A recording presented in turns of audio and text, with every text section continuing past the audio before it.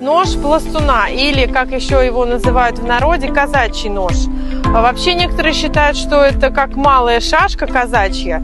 Нож легендарный, один из самых продаваемых, то есть он стоит наравне с финками НКВД.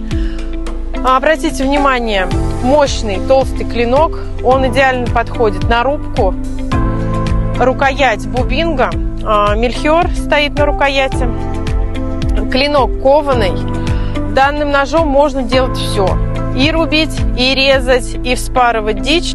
Подойдет как туристический, так на охоту, на рыбалку или просто в коллекцию. Давайте попробуем его порубить.